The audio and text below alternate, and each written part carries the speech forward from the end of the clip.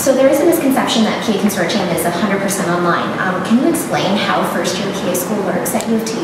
Yes, most of it is online, but there are residential blocks where everyone from the program, wherever they are geographically, they all come to Toronto, and we have in-class sessions. So most of it is clinical skills focused because you want to learn your physical exam skills and other hands-on skills. But there are other courses or like intro to courses. So in September we got an intro to PA role course, and then in December res block we had a wrap up for certain courses, and then kind of introducing you to second semester courses before Christmas break. So residential block is there's a lot of variety. Sometimes you meet with the program directors and they ask for feedback, and then they kind of update you about how things are going to go, or even like setting you up with clinical rotation, so kind of starting that earlier on. Those all take place during res block. And then once you move on to online learning, which is most of the time. So sorry, going back to res block, in September was 4 weeks. December was like about a week and a half. April we have one coming up about 2 weeks, and then July, second half of July and first half of August is our last res block. So moving on to online learning, that kind of fills in the gap between those res blocks, and it's a lot of self-learning. So you are given a set number of lectures and you do that on your own time. And the good thing about online learning is you get to schedule your own day. So if one day you're doing an LCE, so Tuesdays every week is allocated for LCEs, then you have the other days to kind of work around that. Yeah, most of them are recorded lectures, and then you also have weekly meetings for each course to make sure you're staying on top of things. And this could be through class discussion, or this could be through quizzes to make sure you're up to date. So it helps you keep on top of things. But online learning is probably the time when most of the people fall behind, but you do have the in-class portions where you are able to mingle with class. And how do tests work? Do you go in person, or are they done online? Yeah, so tests, so quizzes are kind of online at home, but tests you actually go to a proctor site. So for the people close to Toronto or who can commute to Toronto, we have someone as part of the program, or like the professor or the TA who kind of proctors the exam. So you go to a building on campus, UofT campus, and take the test. For people who are further away, they actually set up their own proctor site, which is approved through the UofT program coordinator, and then they take it there. So sometimes it's 5 minutes away from their home, sometimes they have to like drive a bit, or sometimes they just like to come to Toronto. So there's a lot of flexibility, and the program tries to make it work for you.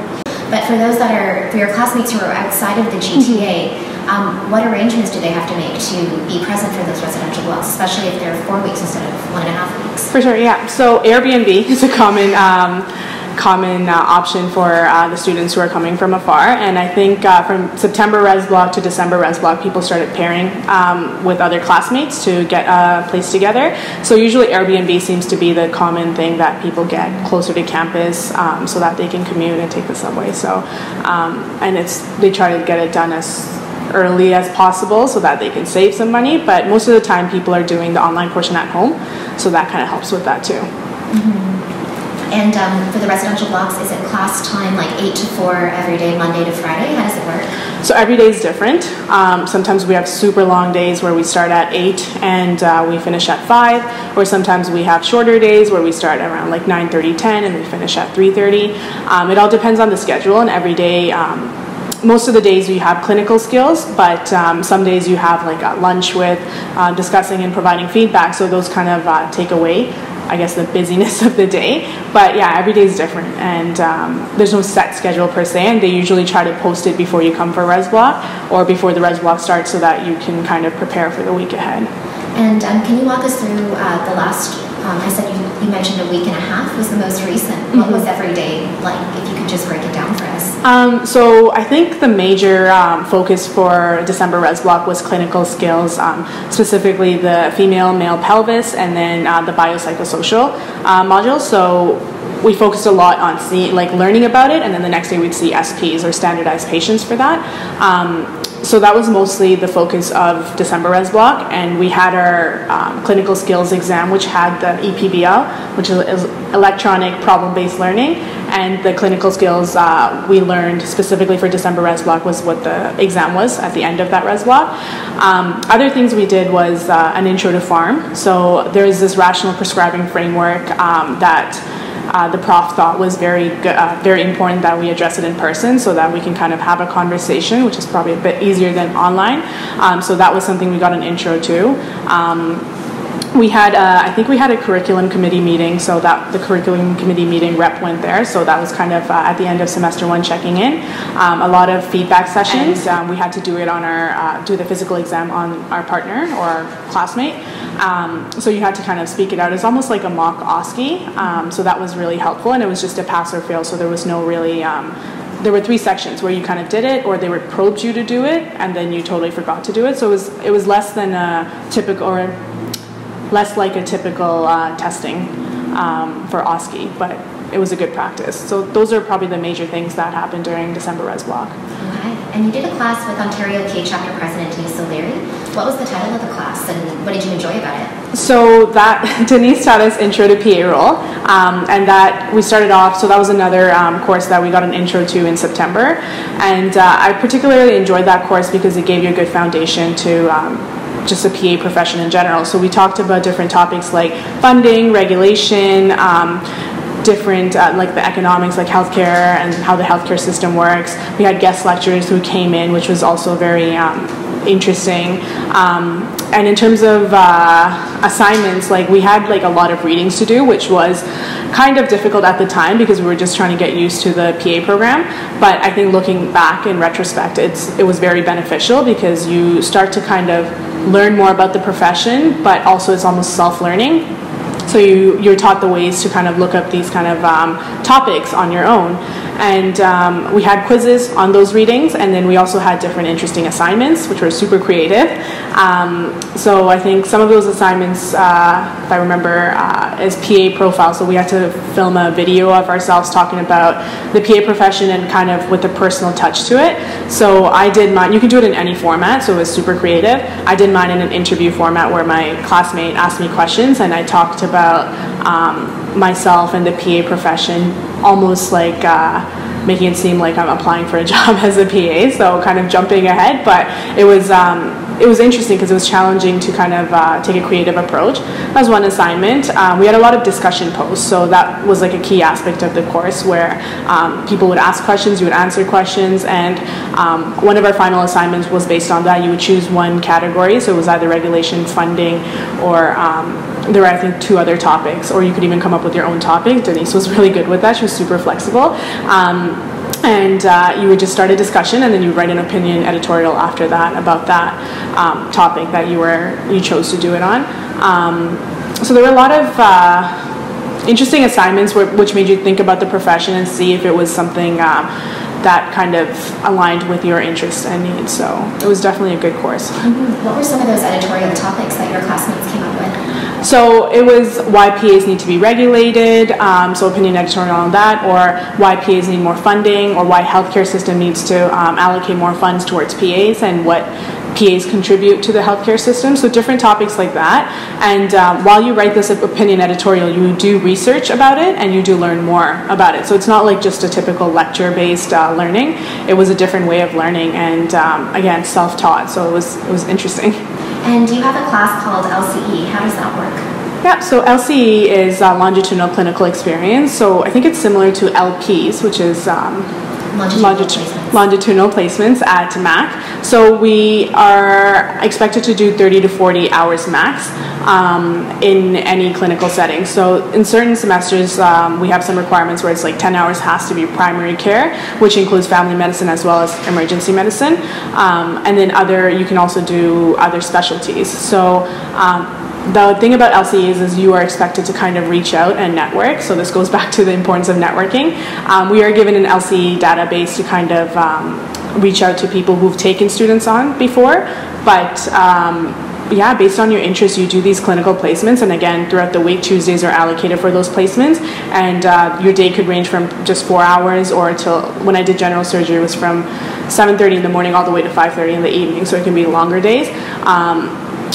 Yeah, so just based on your interest, you choose these placements and you do it every semester. So every semester has a different requirement, and as you progress, so second and third semester is more focused on specialties, while first semester you have primary care as well as allied health professionals, which is when I was able to do the super cool EMS placement, so with the paramedics.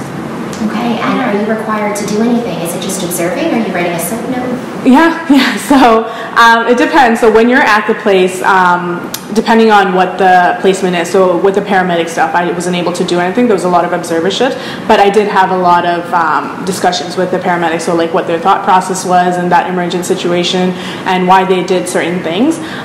So for those kind of experiences, you're writing a reflection piece. So just kind of reflecting on like what your goals were going in and what you learned throughout, what things you found challenging and different things like that. If it was a more clinical setting, so when I did general surgery or when I did family medicine and ER, you do write soap notes. So every semester you have you have to do 4 soap notes and 1 reflection, and then for this semester it was 4 soap notes and 1 reflection.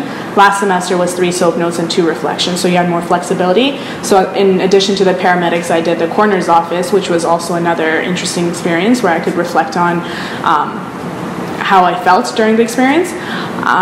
But the soap notes one, you would be expected to write, you start off with the basic framework and then you start moving on to the assessment, and then our differential diagnoses list went from 5 to 10 for this semester. So kind of broadening your thoughts and like trying to look at the big picture.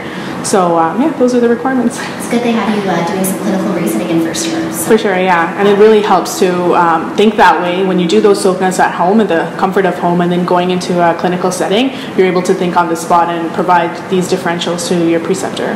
So can you walk us through a typical week of a non-residential block, Monday to Friday, how that looks for you? Yep. So online learning, if it's like non-residential, varies. Again, every week's different and every semester is different. So, okay, so first semester, starting off on Monday, we didn't really have anything, but Tuesdays were allocated to LCEs. Wednesdays were physiology, so we had a physiology meeting. Thursdays we had clinical skills in the morning, which is something that we maintained throughout all 3 semesters in first year. And Fridays we had our anatomy meeting. So depending on when these meetings were, you try to cover the lecture material for that meeting, because the meetings would be anywhere from like quiz questions to like discussions about concepts or like even case studies. So in order to contribute to those or even learn from those case studies, you probably wanted to keep up with the material. This semester is a bit more different, so it's not very, there's more variety. So Pharm is usually scheduled on Monday. Mondays are the busiest days this semester. So Pharm is usually scheduled on Monday. It could be a variety of going through case studies where students are actually expected to work up the case beforehand. And you're assigned into groups, and certain groups are expected to run the discussion or facilitate the discussion, and kind of the professor chimes in and provides her input as you do that. And then there's sometimes lecture material where either the prof or a guest lecturer comes in and talks about dyslipidemia or acute coronary syndrome and different concepts like that and the medications for those particular conditions. And then following Pharm, you have pathology, which is, again, why Monday's super busy. Pathology is it's just 1 hour, but it's very dense. And pathology is also probably one of the courses where we have a lot of lecture material to cover. So again, going back to the group study, so I personally, this semester, I split it up. So if we have like 21 lectures and or 24 lectures and there's like 6 of us, then each of us only has to do 4 lectures. So it brings down the workload, and then you review the notes after and prepare for these pathology meetings, where again, it could be case studies, it could be the professor asking you, okay, so what is this? And you kind of have to reword it because it is a lot of material in terms of lecture, so you kind of provide your summarized version of that, and then that's followed by a quiz. So again, Pharm starts with the quiz, and then you have lecture, and then you have pathology class, and then a quiz. So that's this semester's Mondays. Tuesdays, again, LCE placements. Wednesdays are free this semester, and then Thursdays, again, clinical skills. So compared to last semester, this semester they changed up clinical skills, so it's more discussion. Instead of presenting a specific learning objective, you're actually facilitating a discussion. And then Fridays we have, I'm trying to remember, so DTP, so diagnostic techniques and procedures, where again it's case studies, or he'd go through the concepts specific for the readings for that week, and then he'll provide you with multiple choice quiz questions, and then put up a poll on the Blackboard app, and then after that you kind of go through cases and like what investigation, so focusing on the investigations aspect of the cases. So that's this semester's week through this semester, and weekends are kind of open, so like usually there's nothing scheduled, so I try to, again, going back to my way of learning, I try to schedule like a lunch with a friend or like a workout midday, so that I kind of compartmentalize my studying. So in the morning I do more of like the studying and learning, and then in the evening more like the assignments or like casework up for our farm and stuff like that. For sure. So first semester, they say November is probably the loneliest month, because September is really like everyone's around you, you're always spending time with your classmates, and then October you're kind of getting used to the online learning. I guess it's kind of like a downtime before November. You're like, oh man, I really miss my classmates. And as the semester is kind of wrapping up, or at least the online portion is wrapping up, it does get a bit lonely. So I think this semester we try to make more changes. So I personally like to meet up with people who are closer to me geographically. So like just a few days ago, I spent a few days with my friend from Oakville, or my classmate from Oakville, and it's interesting how like you kind of group together, and it's like you need that kind of social support, and your classmates only know what you're going through, so it's perfect. And in terms of online communication, like we always try to Facebook message our classmates and make sure like, you know, you're kind of keeping in touch, or even like having an online video chat. Like there's always something you can do. So I think this semester I've started to learn like the importance of kind of keeping in touch with classmates, and making time for those kind of conversations and taking a break, because it's definitely an important aspect of going through such an accelerated program.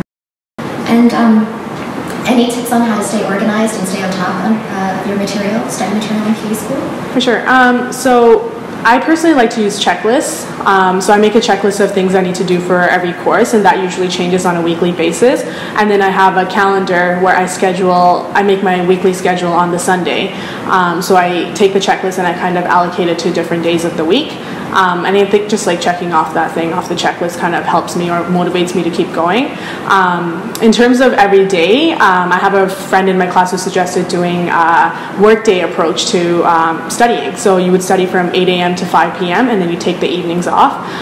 Again, I had to change that a bit because I can't study for like 9 hours straight. So I study from 7:30 to 12, and then I take a break where it'll be about like 3 hours, where I go to the gym, or I like eat lunch and watch a show. So I take like a mental break, and then I continue again in the late evening, and then I finish up like about 8:39. So I guess it depends what works for everyone, but I think checklists and kind of allocating different things throughout the day of the week helps.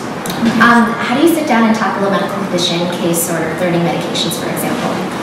I think it varies based on the course, and it varies based on the concept. So medications I found to be very hard to get, at least at the beginning of the semester, because some of those words I couldn't even pronounce. So I think trying to come up with different like mnemonics or different abbreviations, and like whatever works for you really. So medication was probably one of the challenging things to learn for me, at least this semester.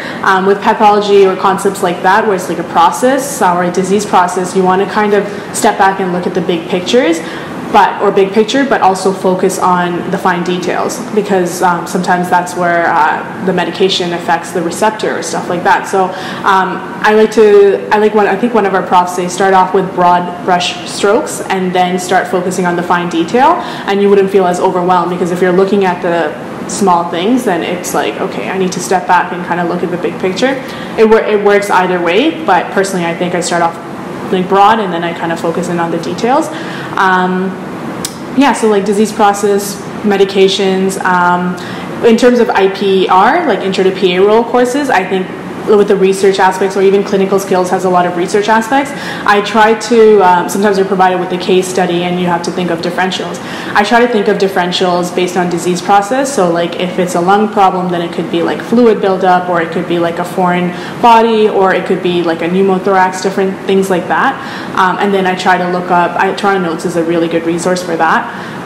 And then also the online databases, so like PubMed and BMJ and different aspects like that. So I think we got like a tutorial for that in September Res Block on how to use the online resources. So depending on which course, just using different resources and whatever study technique works for you.